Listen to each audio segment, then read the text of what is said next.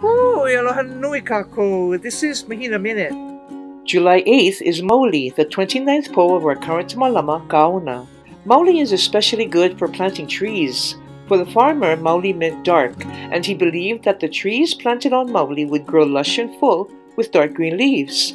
The pūhala or pandanus tree is one such tree greatly valued by Hawaiians. In the old days, every Hawaiian woman was a lauhala weaver.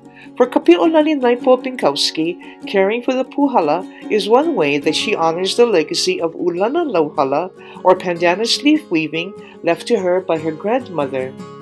I am here with the pūhala, and pūhala, other people know it as the lauhala trees.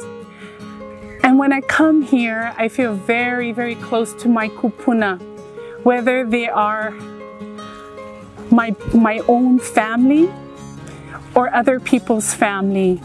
So today, what I plan to do is to ho'omana, which means to take care of, to give life back to this pūhala that I'm surrounded by. This particular pūhala is Native Hawaiian. It's an indigenous to Hawaii. Ways that you can tell that it's native are by the thorns, very masculine, and also by the swirling of the actual growth of the pūhala.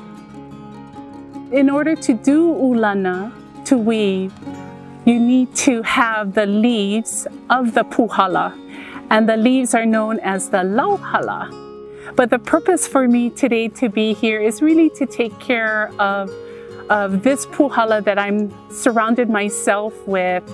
As you can see, these smaller pieces that actually have been hand cut, what I'm doing is I am taking it off, because what happens is water gets into the creases, it becomes stagnant, and then it makes the pūhala sick, ma'i. What I'm here to do is to just pull it off so that it can breathe. Much like how our kūpuna cared for us, now I care for the kūpuna.